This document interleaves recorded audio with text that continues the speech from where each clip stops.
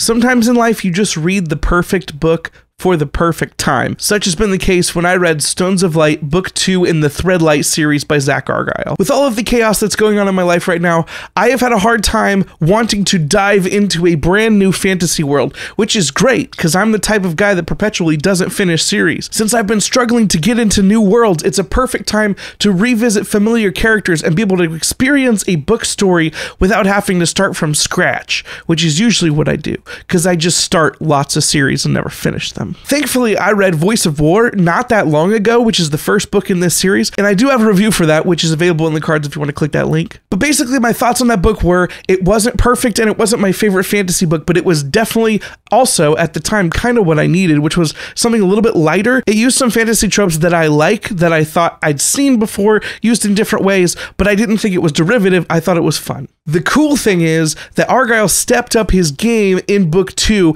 which is pretty much what everybody says, so yeah, I agree with those people. But what we're looking at here is an exploration of a lot of my favorite elements of all fantasy. You see, the thing about fantasy is, the reason why I the reason that I like to read fantasy instead of most normal people books is because I want to read something that is fantastical and different than what I can experience in my everyday life. I don't love dramas because I live in one, but I like magic because it's freaking cool. And what Stones of Light does is it takes the magic elements that were in the first book, and it takes the mysteries that were in the first book, and it expounds them in awesome ways, and it also explores them more in awesome ways. So you get answers, you get more questions, you get to dive deeper into the characters that you already liked or disliked from the first book, and it just sort of pushes them all even further. I mentioned in the review for the first book that first ending is really, really awesome. This just expounds upon that,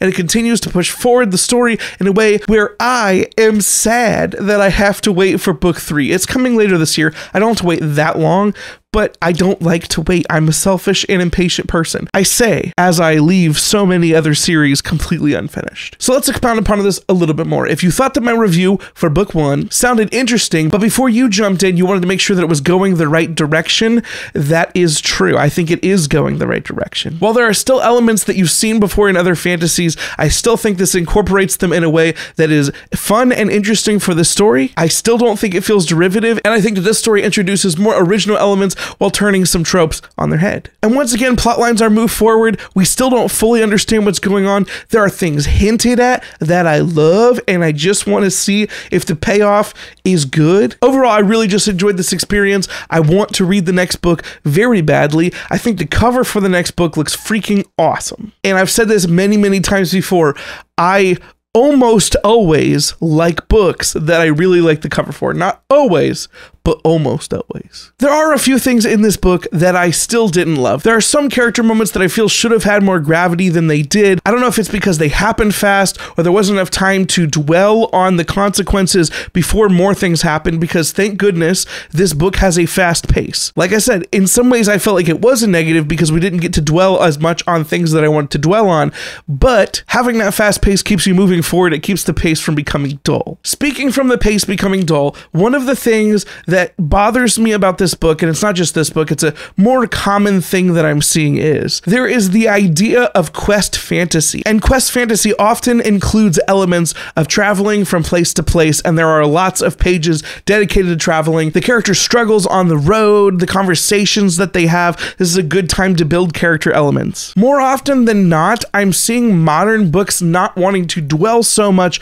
on the travel. And I feel like both in the first book and in Stones of Light, there are elements where there are places that are separated geographically, and there are characters that travel from point A to point B. And the way that Argyle and many modern authors present these parts is it's very quick because they don't want to bog down the pace with walking. If you want an example of this, the first Wheel of Time book has too much walking. If you like Wheel of Time, fight me, but also you're wrong about this one. Now, like I said, this is a taste thing. It keeps the pace moving quickly. It keeps the plot moving forward. As someone that when I'm in my right headspace, I enjoy some slower paced things, some sitting in the moments. There is a lot of traveling that happens between these two books that is sort of skipped over.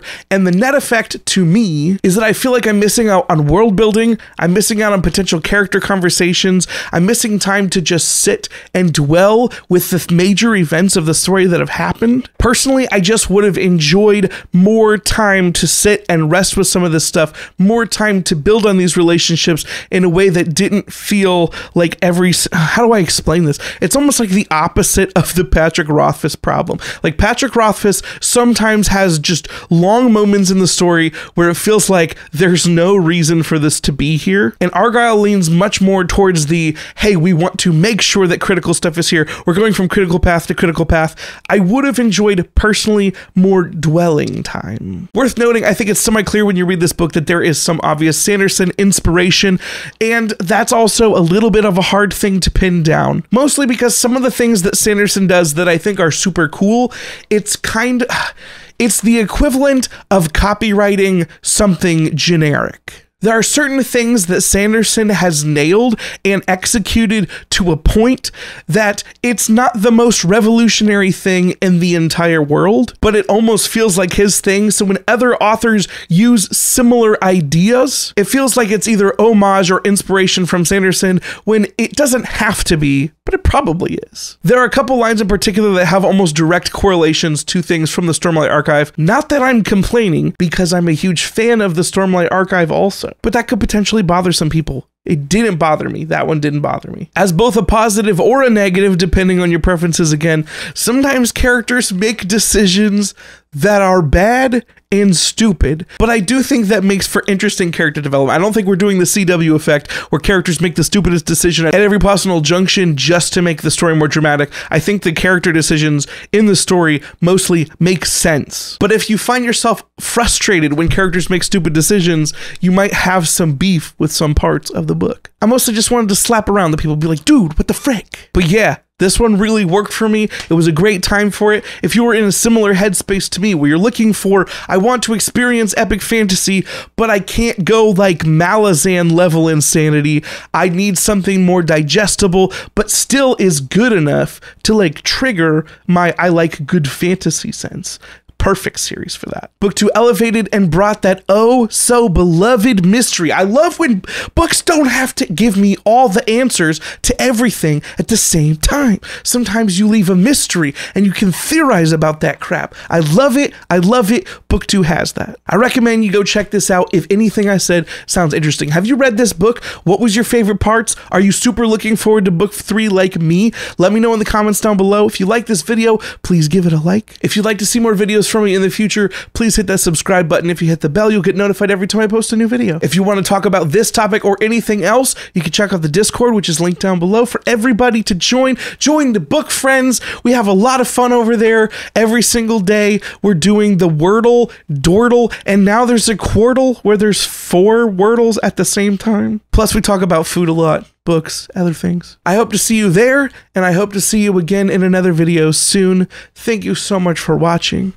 Goodbye. Sleep, no one ever get enough.